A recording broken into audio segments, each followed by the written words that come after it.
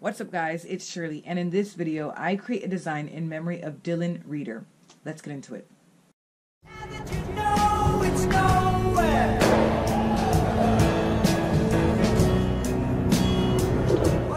What's up guys, again it's your girl Shirley, and welcome to another episode of the Design Blog. On this series I create designs that are inspired by different people, places, things, or anything that I think is interesting. So make sure to subscribe down below so you don't miss any designs. Also, if you want to give me any kind of suggestions, make sure to comment down below because I might just create your design next. This design for Dylan was actually from a suggestion in the comments of my last video, so I really appreciate any comments, ideas, or suggestions. Without further ado, let's get into the video. Okay, so I want to talk a little bit about what inspired this design. I decided to use a real photograph of a skateboard and create it into a silhouette. From what I could tell in Dylan's style, he wore a lot of black and white and was also very clean cut. So for some reason, I think this realistic skateboard is clean cut-ish. Yeah, I just made that word up. Some history about Dylan. He began skating when he was 9 years old and became a pro skateboarder when he was 18. That's insane. He was as authentic as they came and always stayed true to who he was.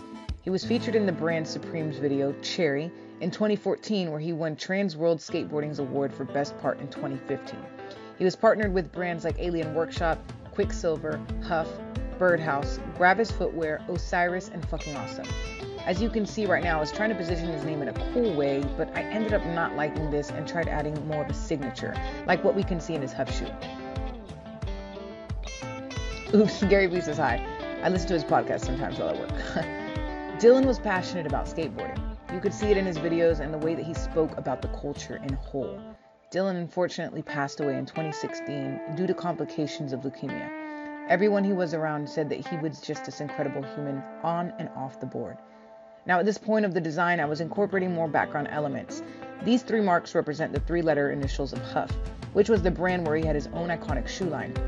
I say iconic because normally skater shoes are big and bulky, but his are super sleek and clean cut, reflecting again his, as I call it, suave personality.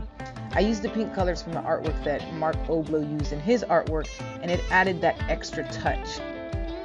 I think that really made it pop. I really wanted to capture the essence of Dylan's style in this piece and make sure I stayed true to his style as much as I could with what I knew. He was very aware of himself. He cared about, his image very much so. Like, he didn't associate himself with things that he didn't feel would impact his image in a positive way. I then decided to handwrite the actual signature to give it more of a personal touch. And so in that kind of sense, I really connected with that part of Dylan.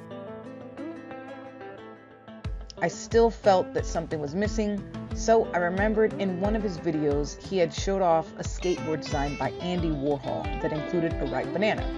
So I felt the yellow would add that final details to the design, and I added some ripe bananas wrapping around the skateboard, kind of like that of a snake. It completely inspires me, just to go after what it is that I love.